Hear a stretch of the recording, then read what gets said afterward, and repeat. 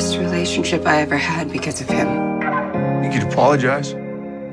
I'm sorry. It's too late for that. Way too late. And you need me to be on your side? You need me to be on your side? I am terrified that I am going to snap at her like him. I love you. And that she's going to stop loving me. But I can't do it. I knew you would freak out on me eventually. I love you. I don't want to fight with you. I don't want to fight either. And I've never said that about anyone before. She has massive walls around her heart. I can see that you're pushing me away. And I want to give you space. But give me space. If she gets another demotion, I'm broken. I am not sure our marriage could survive it.